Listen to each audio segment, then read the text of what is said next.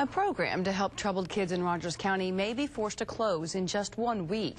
The Youth Services Emergency Shelter says it's out of money. Terry Hood explains why counselors are worried that children will be the victims if the shelter closes. That's new at 5. The Rogers County Youth Services Emergency Shelter is a haven for children who have no place to go when their lives are turned upside down. We are a gap between the foster care system and the juvenile system. Last year, 98 kids from 8 to 18 were helped at the shelter.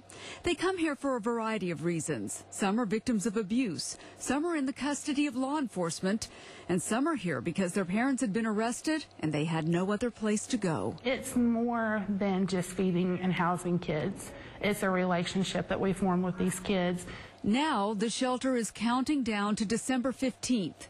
That's the day it will close unless it finds another $45,000. We need all the help we can get from whatever source. The hole comes after the county cut the shelter's budget this year by $53,000 and it lost another $10,000 from the United Way. It's very sad that this shelter has been here for 30 years and the numbers of children that have been helped in this facility, and it will be no more unless we get the funding. $45,000 is only the beginning. That amount would only keep the shelter open to the end of the fiscal year in June. The shelter would need another $78,000 for the next fiscal year. The counselors are worried about what will happen to these kids if it's forced to close. It's more than a job to me. It's what I pour my heart into.